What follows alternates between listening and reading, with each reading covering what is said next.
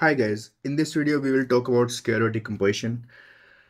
My main goal behind this video is that make this topic as simple as possible and sort of like make you understand or like generate like some intuition in your mind for this particular topics so that it doesn't seem scary, which I feel it does seem scary to a lot of folks. And yeah, I hope after watching and understanding this video, like your probability of applying this technique in a new problem should increase. Yeah, let's get started. And my advice would be to like try to understand all the parts clearly, because whatever we explain in the beginning would most likely be used in the later parts. Okay, let's get started. So basically we have a question. We have one array and elements are named as a1, a2 till an, and we will be given a list of queries. There will be like two type of queries. Query one will be, we are asked what is the sum of elements from L to R, which is like subarray L to R. And the second query would be, we want to change the element ax. Basically we want to change the value of the xth element in the array to y. We want to support these two queries. Okay, so let's try to think. I mean, if you want to think yourself, you can pause the video here and then think. Actually, I would sort of recommend you try thinking, like whenever we say something and we are like, okay, what can be done? It's always useful to try to think, because I mean, most of your improvement will happen in those moments when you are trying to think something yourself, and then yeah, that is the main moment when your unders understanding sort of like expands. Okay, let's go ahead. Yes, so there is one simple thing, right, which comes to our mind. Okay, in the first query, let's say we have an array.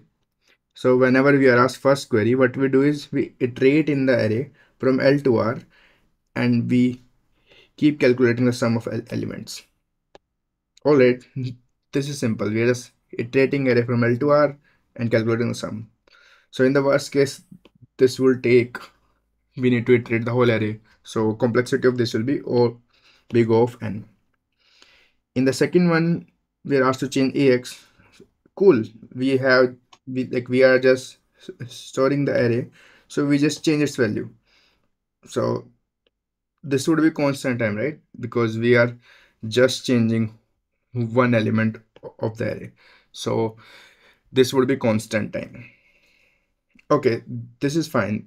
This is a simple technique we use. But yeah, I mean, this first operation seems to be taking a lot of time. So let's try to think something else and try to reduce the time for the first operation.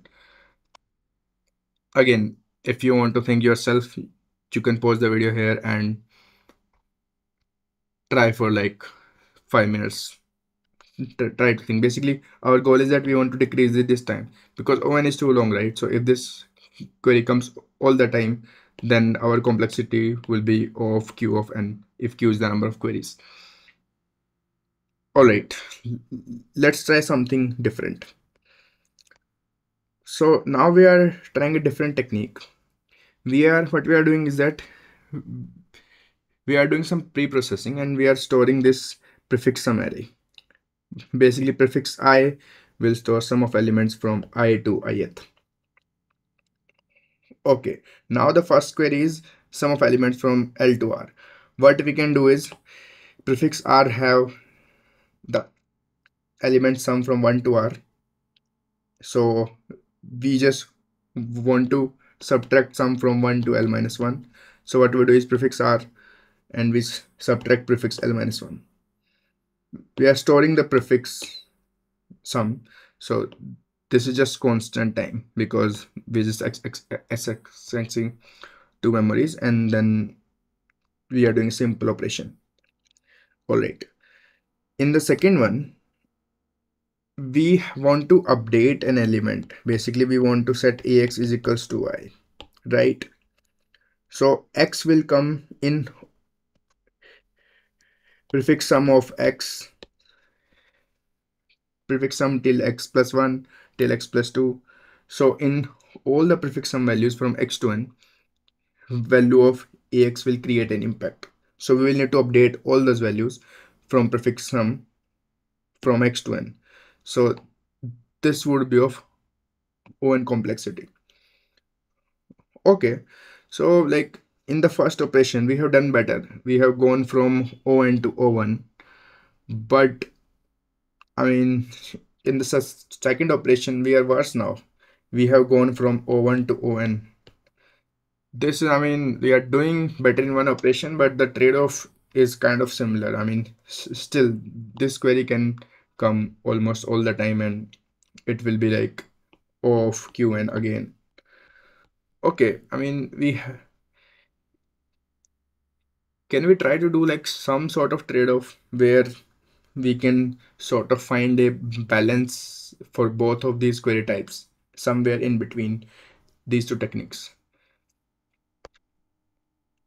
Okay, so it turns out that the balance we find actually would be like a clever trick and sort of combination of both of these techniques. So that balance we want, that is what is called square root decomposition. And so after applying square root decomposition, what happens is that finding sum becomes a O root n operation, and changing the element also becomes O root n operation. Wow, that is a good balance, because in the end, if like in those cases, the worst case was nq, nq. Here we can reduce that to q root n. That definitely sounds like an improvement in the worst case. That's nice. How does square root decomposition do it? We will see that actually it does it just by using a combination of these two techniques. So what we do in square root decomposition is that we divide the whole array in blocks of size of square root n. So one array size is square root n, size is square root n, and every subarray, right?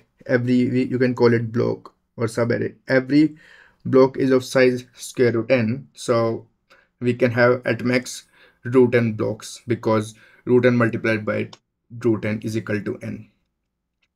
And every block in itself is a prefix sum array.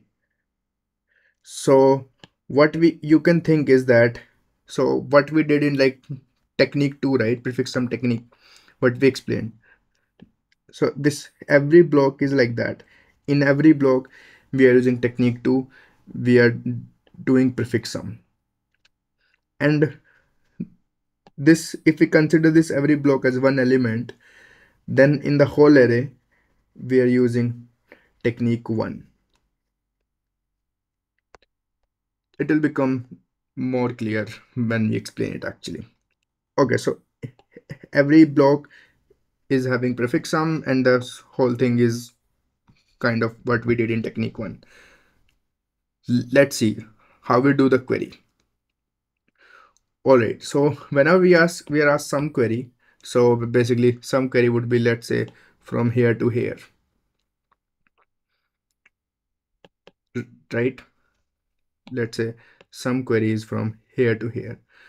So what we need to do is we take sum of this whole block, this whole block, this whole block, and for this only this part, which we can get in constant time by using the prefix sum of this block. Similarly, only this part, which we can again get by the prefix sum of this block. So we get whole block sums and 2 incomplete blocks. Number of blocks are limited by root n. So this will take root n time, and this is just 2, so constant time. So the eventual query became O of root n. All right. What do we do for the change query? Basically, we want to change one element, right? So whenever we are changing one element, let's say we are changing this element. Key thing to notice is that this block, this block, this block, this block. There are no changes in those blocks. So all of those blocks are remaining constant. Only this block is changing. So it would be exactly like what we did in technique 2, right? We need to change all the elements from this to this point in this particular block. And the block's length is limited by root n again. So this will again be of the complexity of root n. So in a way, if you see, we are using combination of technique 1 and technique 2. When we are changing query, we are using how we updated the prefix sum in technique 2, but the length is limited by root n here. So that's why our complexity become this. And for the sum query also, we had to get the, like, basically in technique 1, right, we iterated the array from L to R. Here we are doing the same thing. We are iterating the blocks, but again, blocks are limited by root n. So every block is of length root n, and there are maximum root n number of blocks present. So again, the sum query also becomes of root n. That's it. So like this square root decomposition, which may sound very scary, this is nothing but a sort of a combination of these two techniques. Yeah, and obviously I do want to add, basically square root decomposition is not just a single, basically it doesn't just solve like single kind of problem, the one we showed here. It is a sort of a general concept which is used in very sort of many different kind of problems. And yeah, if you guys find this useful, probably I can make one more video where we can take like a lot of problems and sort of explain like how to apply square root decomposition for those problems. Yeah, and there are like some data structures also, like and some algorithms like Ammo's algorithm, which uses square root decomposition concept, but in a different way. Basically, we like reorder the queries by using square root decomposition in a clever way. I can talk about those also if this is useful and clear. I will try to attach some problems in the description which you guys can try by using this concept. All right, if you like the video, like and comment and subscribe to the channel. Bye bye guys, see you.